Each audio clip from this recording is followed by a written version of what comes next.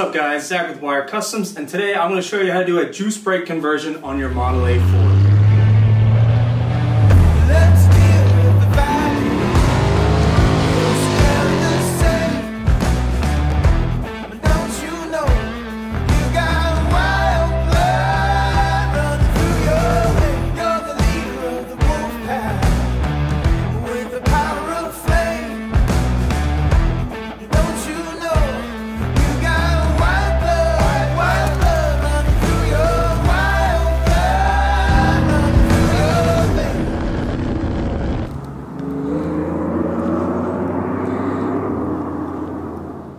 Now, juice brakes, that's just a traditional term for hydraulic brakes.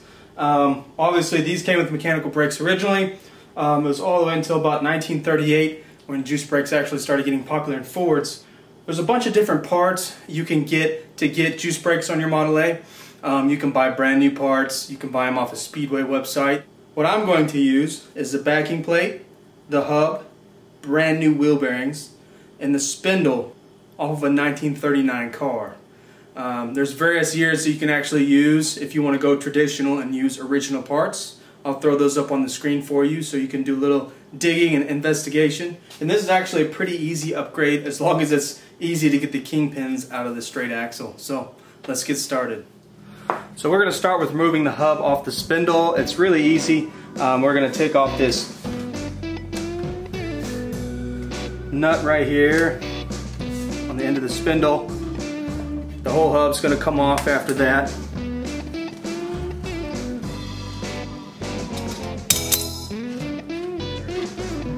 So now the hub's going to come off, and we can pull our wheel bearing out. Stuck a little bit. Next, we have this actuating arm right here for the mechanical brakes. We need to get this actuating arm off and out from our kingpin, so we can pull the kingpin out and take the whole spindle off. Oops. Okay, so now that's loose. I'm going to take my kingpin retainer out here. That's going to allow the kingpin to spin, and I'll be able to get this actuator off a little bit better.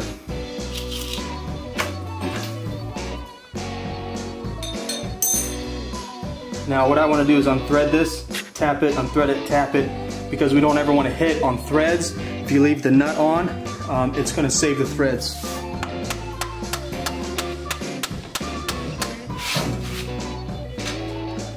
There's our little kingpin retainer. Save that for a rainy day. Now you can see that the kingpin will spin freely because it's ready to come out itself. So that's the kingpin on a Model A. Kingpin on Model A holds the actuator right there. So now that everything is disconnected, we can turn this out a lot more. And I'm going to get to these backing plate nuts here. Take all these backing plate nuts off. The backing plate's going to get out of the way. Kingpin will pull right up. Now our backing plate's ready to come off. Okay, so now the only thing that's going to be holding the backing plate on is the mechanical rod that goes down to the bottom here. So just might want to push it up back into the kingpin just so you can get the backing plate off. Or I can just pull the kingpin out and we'll get rid of that rod. So here's the kingpin. Here's a rod that's stuck. There we go. Backing plate came off. Here's our actuating rod. Of course, that's not the textbook's name for everything, but that's basically what it does. It's all brake actuating connectors. So what I have left is just a spindle. We can wiggle that off like that.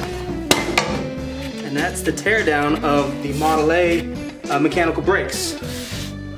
Now I'm going to show you how easy it is to replace the hub that holds mechanical brakes for a hub that holds hydraulic brakes. So this is my 39 spindle.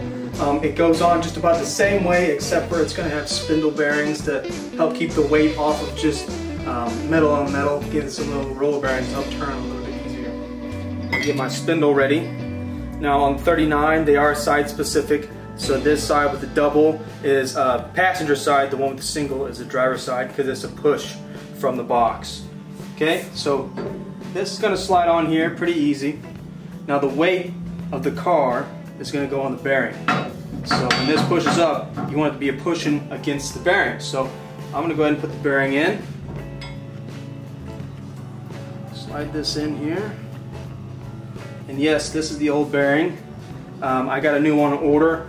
I just don't want to wait to keep the car from rolling. So now on the top here, we're going to have a washer that's going to hold this felt in. So let's put this washer on. Now this felt, that just keeps the grease from dirt getting into the grease when it goes back down. Okay? Go ahead and slide this through. And this keeper right here is going to go towards the inside of the axle. So make sure you spin it so the keeper notch is inside the axle. It's kind of a pain to line that up after the fact. So I want to line it up as soon as it goes straight down in there. Okay, there's that. That should slide in pretty easily. A little tap if need be. You have to hit it too hard, it's not lined up and you're messing up your kingpin. So don't whack the crap out of it. Put my little retainer nut back on. Now this is just as simple as putting the backing plate and the hub back on as if you were taking it apart on the Model A. So here's my backing plate for the 39.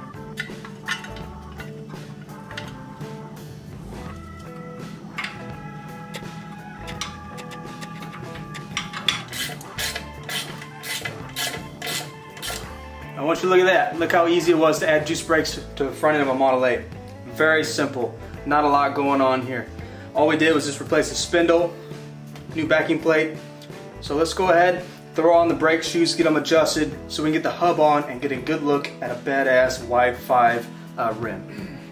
Alright, so a lot more time has passed since I've started this video, but that allows me to give you a lot more thorough explanation. So the front brakes are done, all my lines are ran, the rear brakes are done. This is a running, driving car right now. So now I can actually explain to you what all I did the entire process for the rest of the way. So I ran my brake lines inside the frame here and drilled a hole underneath my motor mount to make my rubber lines. Now, I did get originally 1939 Ford lines. They were too short, so I had a friend of mine made these lines from scratch. So I recommend getting the length, and depending on what lines you run, what hard lines you run, you should know what your threads and everything are. These are banjo fittings. These are 39 Ford banjo fittings. So that's what that looks like on the original Model A axle. And that's how I incorporated my steering to these backing plates. So that's the only Speedway part I have on this old car. I tried really hard to not use any Speedway parts at all, so I think that turned out pretty well.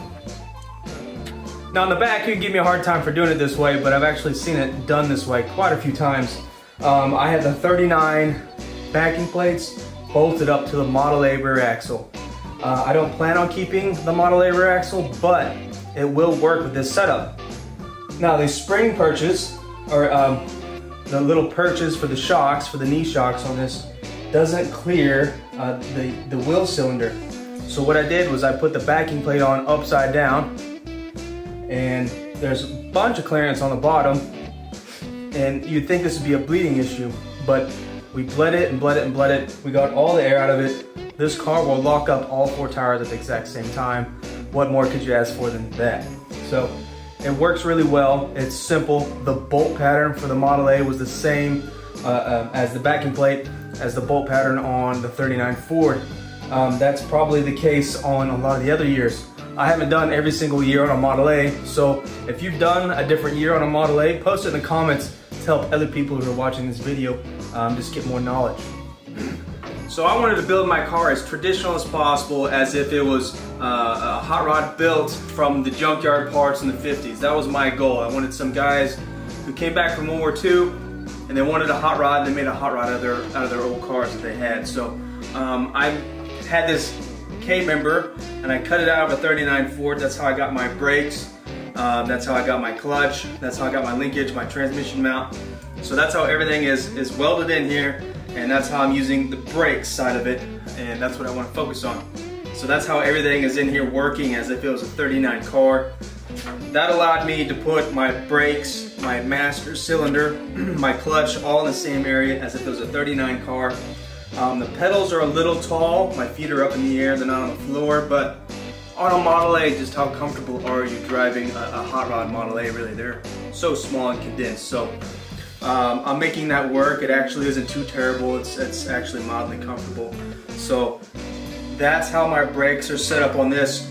I am using a single reservoir master cylinder. I would obviously recommend you to use a dual reservoir master cylinder. I plan on upgrading that eventually. That's what I just had laying around. I literally built this whole car in 28 days. So some of this stuff is just for now, and I'll tweak it better. But this gives you a good idea of how you could do the brakes on your car. Make sure you check out Old Yankee Speed. Millworks Hot Rods, they sell Old Yankee Speed parts, and they actually have setups for you that you could buy, weld into your frame to give you pedals. You can actually use the original mechanical brakes. So I just want you to know your options. So look that up and see if that's going to work for you. But this is what I did for mine. It's working really good. It's stopping really good. What more could you ask for?